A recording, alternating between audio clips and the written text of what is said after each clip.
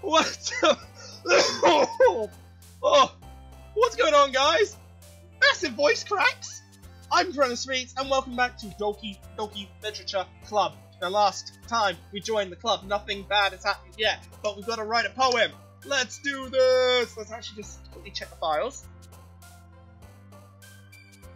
All the characters are still there. Content is still there. First run. That's what I'm doing now. It saved my first run. Library. There's nothing out of the ordinary for files. Copyright, I guess. Right. Oh god. Oh. Oh my god.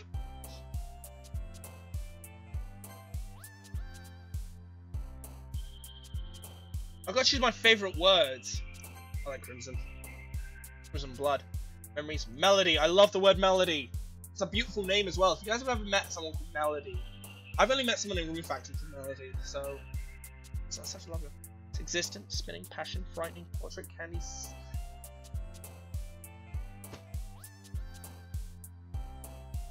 I'm tempted to clip it to see who would like it, but I don't want to.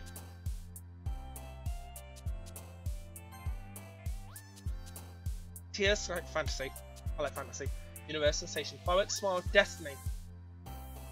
Hopeless, whispers, sugar, precious, blanket, balcony, empty, games.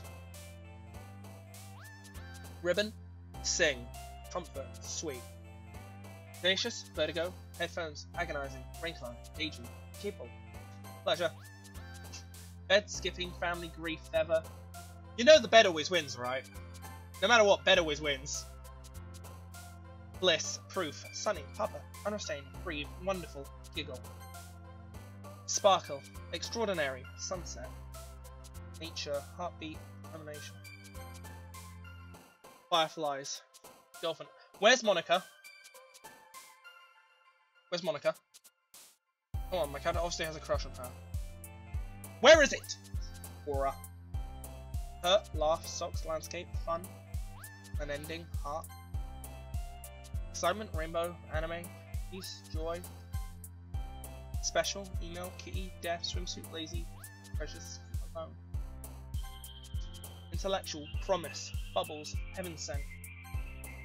Cheeks, anger, atone, boop, disorder. Doki Doki, chocolate, vibrant, anxiety, ocean. Doki Doki, Doki Doki. Hi again, Haruko. Let's see, didn't run away on us. Nah, don't worry. Oh, that's me. This might be a little strange for me, but at least I keep my word. Well, I'm back in the literature club. I was the last one to come in, so everyone's already hanging out. Let's keep it so rude. I hope this isn't too overwhelming. Making you dive head first and oh my god! I just realized my Yuri voice is really. Oh no, it's not really quiet. Woo! Dive head first into literature. I'm not accustomed to it. Oh come on! Like he deserves any slack. Siri told me you didn't even want to join the club this year. And last year too! I don't know if you just plan to come in and hang out or what. But if you don't take it seriously, then you won't see the end of it. That's okay. You finally have a big mouth for someone a manga collection in the classroom. Natsuki finds herself stuck between Monica and manga. Monica! Manga is literature! Swiftly defeated, Natsuki flops back in her seat. Don't worry, guys. Haruki always gives his best, as long as he's having fun. He helps me with the busy work without me even asking. Like cooking, cleaning my room. Wait, I do that? Haruki, you do that? You're dependable. So you're sorry, that's because your room's always a mess. It's distracting. You must set your house on fire once. Oh. Is that so? You're really good friends, aren't you? I might be a little jealous. No, don't be jealous, darling. How come? You and Haruki can be good friends too. Sayori.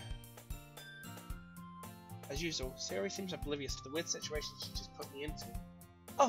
Oh, even Yuri brought you something today, you know? Wait, Sayori? Me? Not really. Don't be shy. It's really nothing. What is it? Never mind. Sorry, I'm sorry it sounded like everyone else really. What do I do? I'm sorry, Yuri, I wasn't thinking. I guess it's meant to me to rescue the situation. Hey, don't worry about it. First of all, I wasn't expecting anything in the first place, so this gesture from you is a pleasant surprise. It'll make me happy no matter what. Is that so? Yeah. Won't make a big deal if you don't want it to be. Right. Well, yeah. Yuri reached into the bag and pulled out a book. Didn't want you to feel left out. So I picked out a book you might enjoy. It's a short read, so it should keep your attention if you don't usually read. We could, you know, discuss it if you want to. Sis, how is this girl accidentally being so cute? She picked out a book that she thinks I like, despite not reading much. Yuri, thank you. I'll definitely read this. And enthusiastically take the book. Yeah. Well, you can read it at your own pace. I look forward to hearing what you think. Now that everyone's settled in, I expect Monica to kick off some scheduled activities for the club. That doesn't seem to be the case. Sayori and Monica are having a chill conversation in the corner. Yuri's face is almost buried in her book.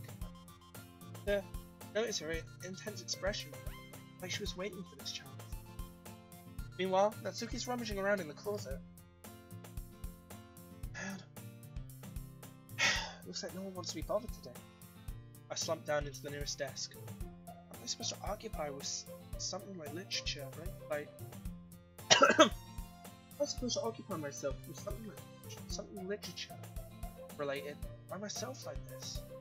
I guess I could always read some of that book Yuri gave me. But I'm feeling a little too tired to read. I've been oversleeping.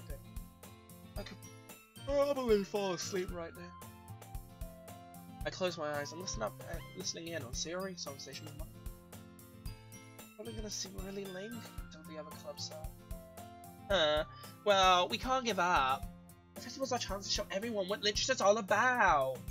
Probably the idea of literature clubs is dense and intellectual, but it's not like that, you know. We just need a way of showing that to everyone. Something that speaks to their creative mind. Solve the problem, though. Eh? What do you mean? Nobody will come to the event in the first place if it's a literature event. There's no point to figure out how to get people to show up in the first place. After they come, you could do this, just do the thing to speak their creative minds. To this, Siri's taking this really seriously. It's rare to hear her deliberating like this. That's a good point. In that case, do you think food will do the trick? Well, I guess we could. Cupcakes! Good thinking. Natsuki would love to do that. You're right. Natsuki makes the best cupcakes. That works out perfectly. That wasn't why you suggested it. Cupcakes speak to my creative tummy. Aww. Cupcakes it is then. I'm hungry. Anyway, we still need to work out the details of the event itself. I find myself smiling. In the end, Sayori is still her usual self. Therein lies the unexpected reason I admire her. Unlike me, who has trouble finding any motivation at all. Sayori can put her mind to things, and make them come to life. I suppose that's why I end up letting her get on my case. I can't help but wonder what it'd be like to see the world through her eyes. Yeah!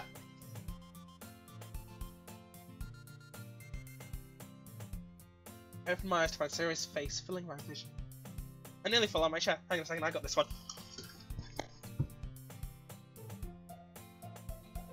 Except I fall out of my chair!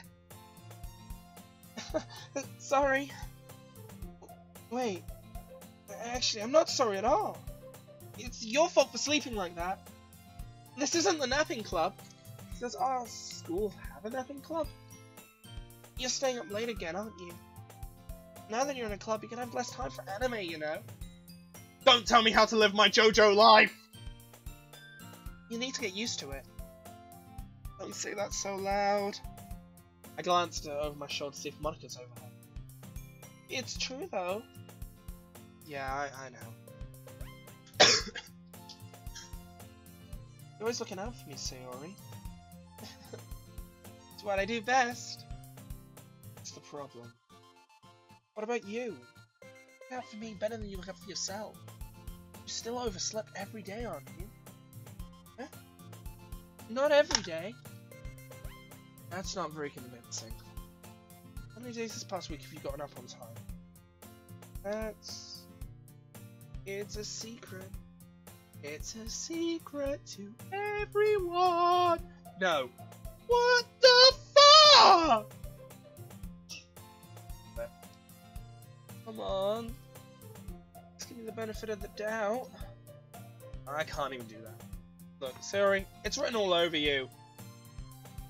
Sayori glances around herself. How is it written all over me? You're clearly in a rush this morning, but your hair is sticking out around here. I run my fingertips down the side of Sayori's hair. I'm straighten it out. You really do need a brush for this. My hair is just really hard to get right. I won't fall for that. There. There's more than just your hair. Look, your bow isn't straight either. And there's a toothpaste stone on your collar. I tried to wipe the stone frame on me. No one would ever notice that. Of course they will. I'm gonna tell you about this, they don't want to embarrass you. Fortunately, I don't really care about that. Hey, Beanie? Annie, you don't have your blazer button. Seriously, Sayori. Why do you think you don't have a boyfriend yet? Eh? That's super mean. Sorry, you'll have to thank me later. I start to button up my blazer from the bottom. Did you see how much better it looks? You'll change your mind. This is so funny. What is? Oh, I was just thinking how weird it is to have a friend who does these things. Huh? Don't say that. You'll make me feel weird about it, stupid. It's okay. I'm happy we're like this, aren't you? Yes. Hey, be careful. The button might come off. This one's so hard to close. I struggle to fully close the button near her chest. She's not flat. Does this thing even fit you properly? The one I brought it. Whoever buttoned it would have noticed it sooner that it doesn't fit you anymore. Why are you smiling about that? It means my boobs got bigger again? What?!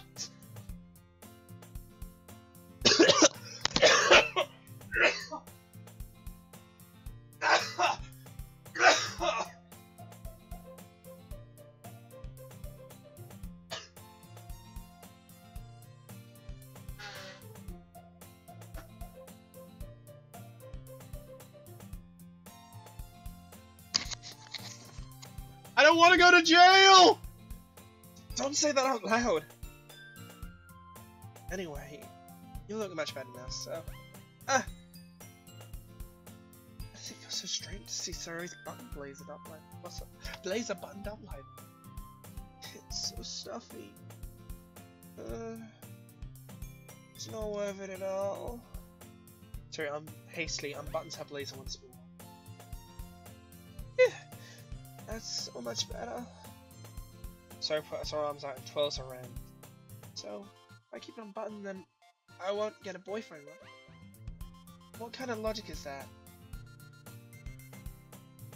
Why are you saying that like it's a good thing? Because if I had a boyfriend, I wouldn't even let you do things like this. Take care of me better than anyone else would anyway. So that's why I'm keeping it unbuttoned. Saying all these embarrassing things. Oh gosh. Eh? I didn't say anything embarrassing. Jeez. Idiot. Well, anyway. Just focus on trying to wake up earlier. Only if you focus on going to bed earlier.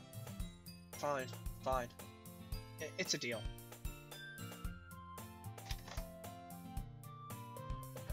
This is gonna suck. Come on, shake! Shake! Shake on it! Shake on it! Shake on it! Why am I touching I should be going there. Shake on it! Shake on it! Dude, she doesn't want to shake on it. She's not loyal, she doesn't want to shake on it. Oh, did I crash the game? I guess we really are better at taking care of each other than we are at taking care of ourselves. Yeah. I guess so, huh? So maybe you should come with. Doing it again, Sayori. Oh, but I was joking this time. It's impossible to tell you sometimes. Okay, everyone! Yeah. Monica suddenly calls out. Why don't we show our poems we wrote now? Yay! Haruki, I can't wait to read yours. Yeah, same. I feel outside enthusiastic, but Sayori still trots away to receive her poem. Proem! It's now a proem!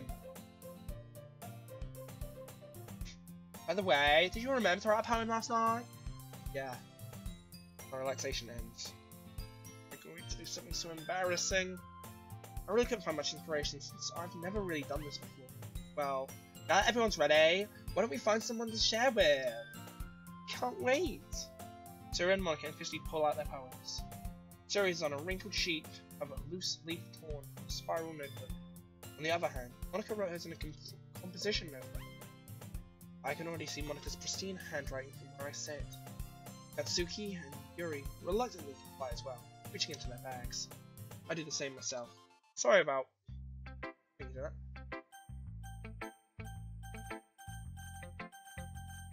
I'm going to probably start with Natsuki's path. I told Natsuki I was interested in her poem yesterday. It's probably only fair I share mine with hers first. Well, it's about what I expected from someone like you. That's a little blunt. Well, excuse me. Not like I said it was bad. I just didn't invoke any emotions, so basically I'm not good enough for your tastes. Do you want to get smacked? I will WWE Grand Slam you! I'll pass. Well, anyway, I guess I need to show you mine. Not that you'll like it. Eagles can fly. Birds can climb. Crickets can leap. Horses can race. Owls can seek. Cheetahs can run. Eagles can fly. I'm gonna close my laptop real quick so that stops coming.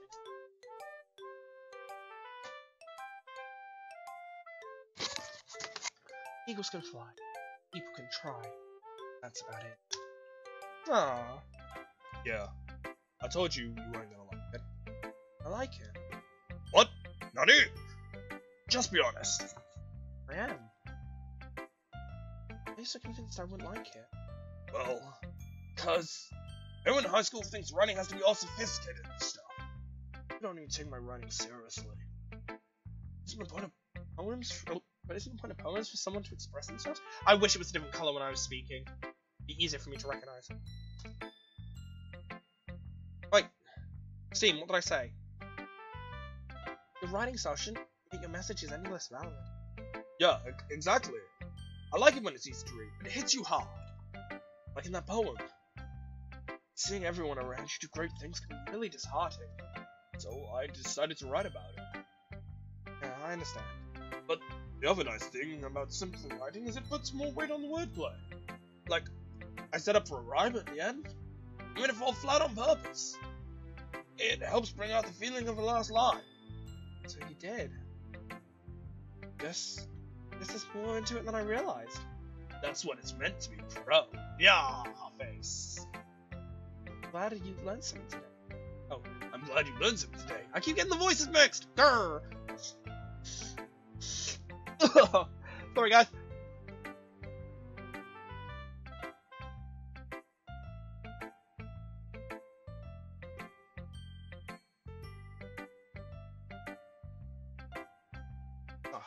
I'm coming down with a cold again.